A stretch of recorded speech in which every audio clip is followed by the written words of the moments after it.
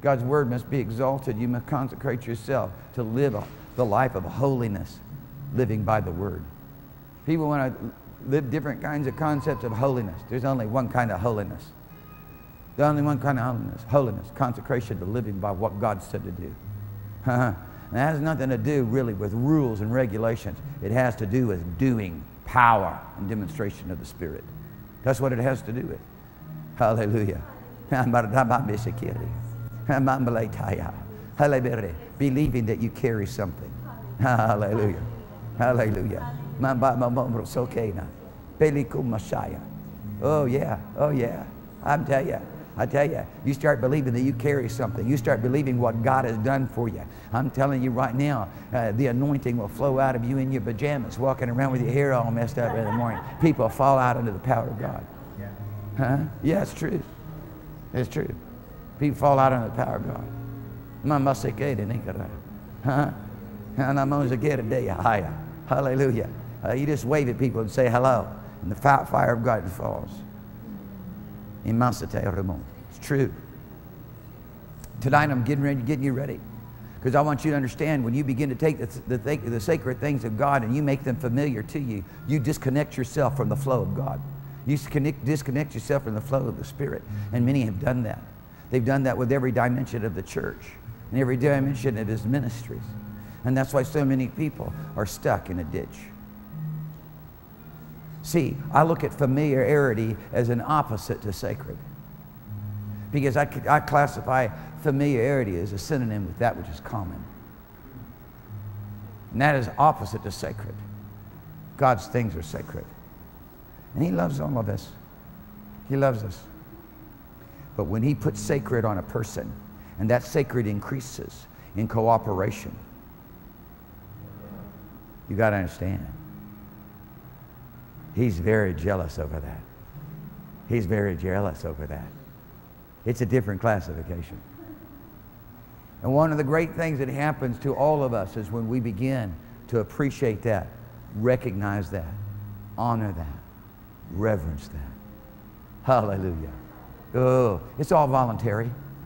You know, when I think one of my greatest downfalls, one of the things that has been my biggest weakness, is I've gone beyond my limitations and tried to describe to people what's holding them back, when God had regulated it to a realm of discovery. Because I just didn't want people to be left out. I see them stuck in their problem. But I've discovered over and again that Father leaves it to each man's hunger and desperation to discover these wonderful things of the Spirit. Tonight I'm telling you, we want you to get hungry enough to where that you can discover the things of the Spirit. Hallelujah. Hallelujah. Hallelujah. So the Holy Ghost can come and reveal to you how beautiful heaven is and how beautiful the heavenly things are. How wonderful those things that God has anointed and how precious they are to Him. Amen. And that you'll so earnestly to contend for the faith that was once delivered unto the saints. And continually ask and desire a greater anointing in your life, a greater manifestation of the sacred. And thus, in giving a greater desire towards the sacred, you give your life as an offering that's sacred, holy, in other words, sacred, holy, and a living sacrifice.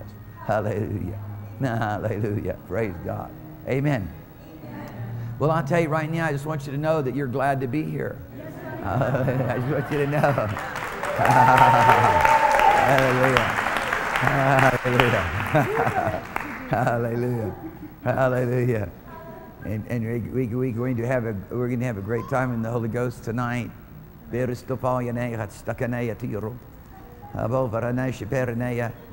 Somebody said, I came out and looked around, there weren't many people. Well, that's fine, but the right people were here. No, I might not many people, but the right people were here.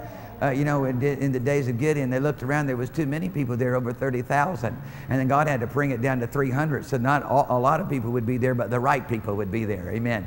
And then with the right people, God got the job done. There was more than 500 brethren that was there when Jesus actually disappeared out of their sight. They saw the glory of heaven manifested before their eyes, felt with the very physical body of the resurrected Lord Jesus, but only 120 were there on the day of Pentecost. The right folks were there, the ones who were going to run with it and not mess with it. Hallelujah. Hallelujah. The ones that have been trained and prepared for it. I can count them up for you. You know, I can give you 82 right off the bat. I can give you 81 rather right off the bat. 11 of the 12 and 70 others also. And then when we start counting the women and we get finished with the cousins and the relatives, I'm telling you right now, there wasn't much room for anybody else. The 120 is now full. There's a number. There's a number that God's described. He's written. He's got a number. He's got a number. That's how many I'm going to use. Hallelujah. I got myself 7,000. Hallelujah. I got my number. I've written it down. I got myself 7,000. Hallelujah. I determine I'm in that number. I'm telling you right now, I know I'm in that number. I tell you, in Jesus' mighty name, I'm certain of it. Nobody got to convince me of it. I don't need to sit down and be counseled as to whether or not I can have assurance in that number. Because the Holy Ghost filled me with the witness and the boldness to know that I'm in that number. More than just having my name written in the Lamb's Book of Life, and the number of those who will do great exploits, those who will go all the way with God, those who will not hold anything back, those who are resolved to do everything that the Master has planned and willed. Hallelujah. And that's not subjective. You don't have to wonder what that looks like. You don't have to wonder what that is. He's written it out in His Word. He's made it very plain. He's given us model and example after example after example. The mighty men who knew Him, the ones that declared to us and spoke out of the realm of heaven saying this is a real place that you can live in. They didn't live in religion. They lived in a relationship that allowed them to move out of an earthly realm into a heavenly realm. And when we saw them move into a heavenly realm, then we've seen men like Elijah do things that no one had ever done. We saw men like Joshua do things that no man had ever done. We saw Moses do things that no man had ever done. We saw David do things that no man had ever done. And the list goes on. And the list goes on today. And you have an invitation. You have an invitation. It will cost you everything that you've ever learned. You will have to lay aside most everything that you've ever learned. You will have to face every one of your fears.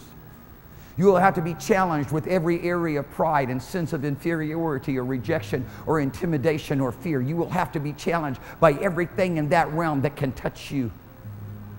And the only way you're ever going to get through is because you have resolved yourself to do what's right, to do that which God has said. To humble yourself under the mighty hand of God, to put upon us your heart and your feelings and emotions a shield of faith. Hallelujah. By which you're able to quench every fiery dart of the wicked one. That's the only way.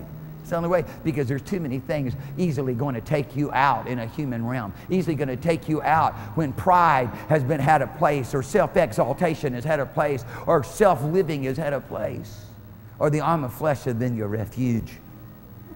So Father God takes us and He prepares us unto every good work, teaching us through all our situations and problems and concerns and trials and tribulations how to let Him become our hiding place, the place of our refuge, the place of our dwelling. Hallelujah. Hid under the shadow of His wing, abiding under the shadow of the Almighty.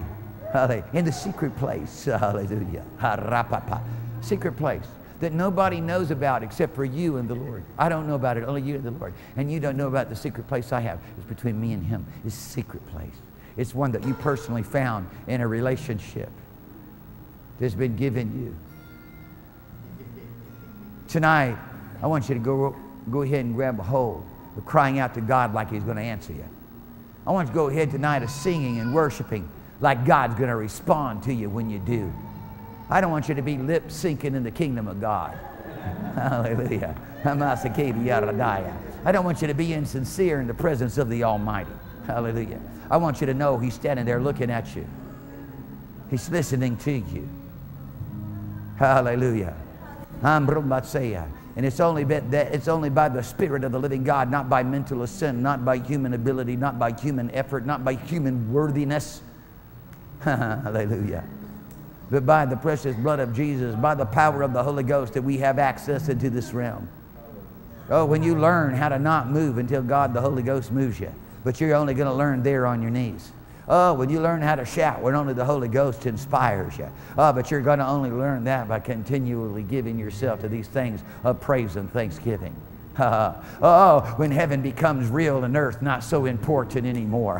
When the things of the Spirit and the gifts of the Spirit are far more valuable to you than earthly possessions and earthly cares. Oh, a door will be opened unto you. An entrance shall be ministered to you into the everlasting realm, into the everlasting kingdom of the dear Son. Oh, the glory realm that shall be manifested through your life. All those things that look like that they were impossible for you to ever know. All those things that you cast a desirous, covetous eye upon and looked and said, oh, that I could have been there in that day and at that time. I live in a greater day and a greater time. We live in a greater day and a greater time than the days of the Apostle Paul. For we're that much closer to the returning of the Lord. We're that much greater in the increase of His government, to which there is no end. We that much more to those days, His last days, that those who know their God should do great exploits. Oh, this is the day, this is the time where sin and iniquity abounds, but the grace of God abounds much more. That means there's far more available to us right now than has ever been made available before, because grace brings everything that God has provided. To even barely know that and not do that is a great, great tragedy. To even barely know what I said and not do it is a great tragedy. So I need the spirit of wisdom and revelation and knowledge of Him. Hallelujah. Hallelujah. Paul, since I heard of your faith in the Lord Jesus Christ and love one towards another, I cease not to pray for you, crying out to God, the Father of our Lord Jesus Christ, that He may give to you the spirit of wisdom and revelation and knowledge of Jesus Christ, so that the eyes of your understanding may be enlightened.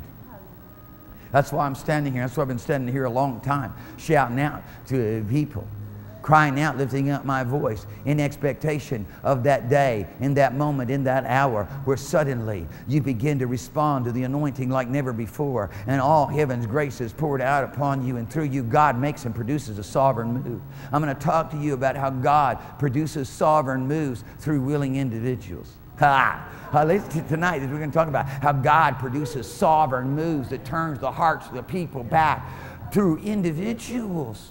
Through somebody willing to go all the way with God. Someone learning how to pray the right kind of prayer. Elijah learned how to pray the right kind of prayer. James said, learn how to pray like Elijah prayed.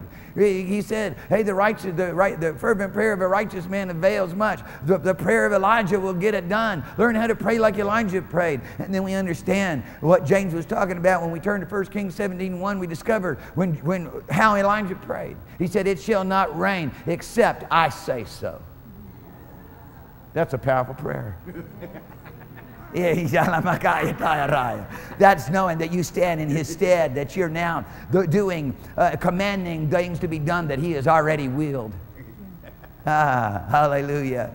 There'll come a day where people won't say, draw me nearer, oh, bring me nearer. There'll come a day where people will live in that place and say, I am here, and it is dear. It is dear. It is far beyond the price of gold or rubies or precious things.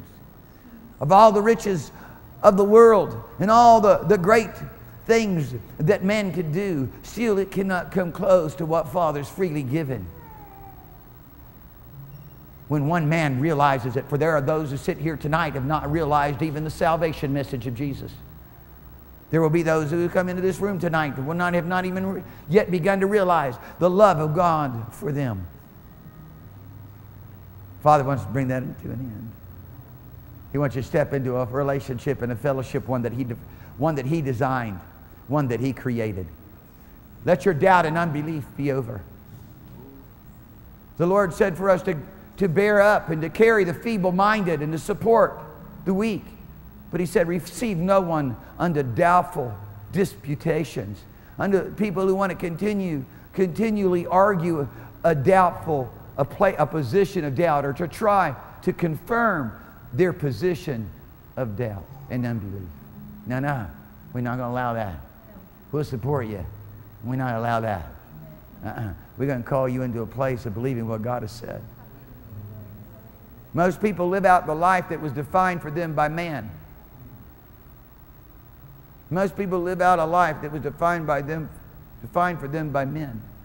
And most of the life that was defined by men is a terrible life, for men are very evil. They're very cruel. They're very ruthless.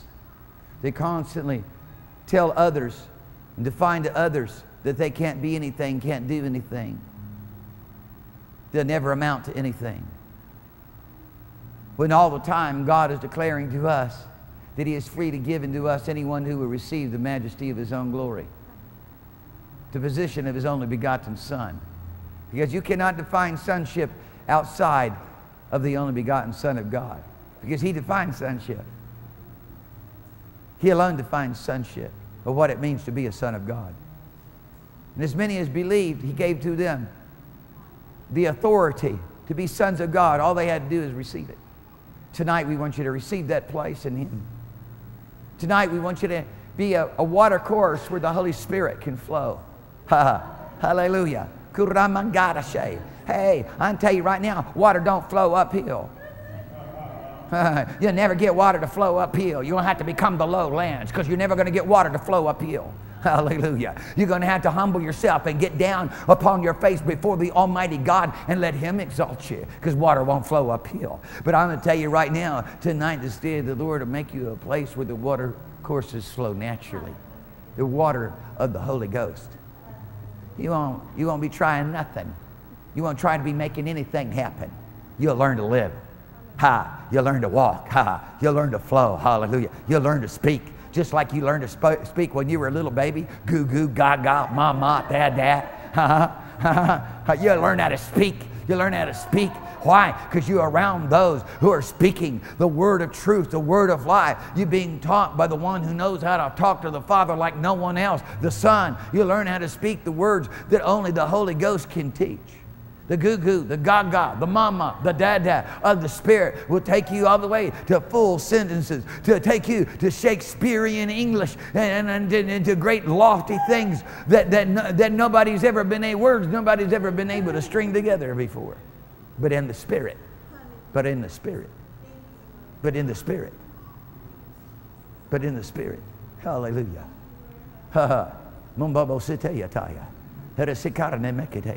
Now all of that, the past 15 minutes was because you were here. And I'm going to tell you right now, God wants you to grab hold of what I said and not let it go. Father wants you to believe it tonight and not let it go. Hallelujah. Because I'm telling you, what has been declared and what will continue to be declared will bring forth fruit in everybody who's thirsty for it and everybody who's hungry for it. But you've got to be thirsty enough and hungry enough not to let the things that would beset you and the things that would stop you interfere. Because I'm going to tell you right now, all hell will come out against you ever realizing what I just described. All the powers of darkness will come out against you. All of the circumstances that are justifiable will try to stop you from ever being what I just described. But when you're hungry and you're thirsty, and you know that there's no other place for you to go, that this right here at this moment in time is the place where you're going to enter in.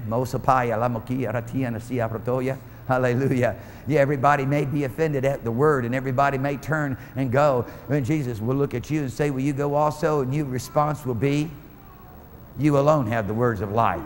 Hallelujah. You alone have the access in. You alone are going to establish us. There's no place else to go. If you're not it, we're done. If you're not it, we're done. If you're not it, we're done.